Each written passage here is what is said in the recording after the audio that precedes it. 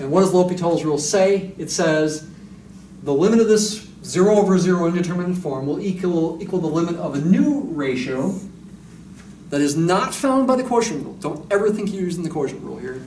You've got to differentiate the top and the bottom individually and make a new fraction. The derivative of the top, well, that's a constant. It differentiates to 0. The derivative of natural log of x minus 1 is 1 over x minus 1 times 1 if you're thinking in chain rule. The derivative of x minus 1 is 1, but of course I don't have to write times 1. And the derivative of the bottom with respect to x is just a negative 1.